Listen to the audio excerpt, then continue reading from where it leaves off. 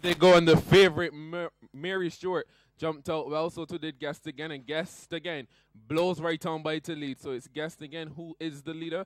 He's at the head of affairs, 3/4 of a length on top of Little But Lucky. Racing down inside the pocket, third is King of the Valley.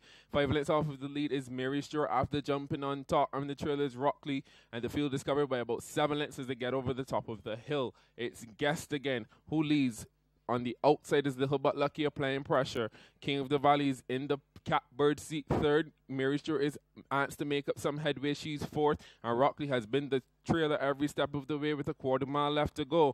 And it's Guest Again who's made all of the running so far. He's had for company every step of the way, Little But Lucky. These two have not been asked for their best. King of the Valley still third. Mary Stewart is going to angle wide for the stretch drive. And Rockley is the last to turn in as they swing to the judge. And it's Guest Again still the one to reel in. And he's kicked away from Little But Lucky. King of the Valley is the danger with a 16th of a mile left to get. It's Guest Again who they're not going to get. Guest Again wires the Business Insurance Trophy. He wins by a length from King of the Valley, Mary Stewart, and there was a 4 for fourth between Little But Lucky and Rockley in a final time of 108 flat.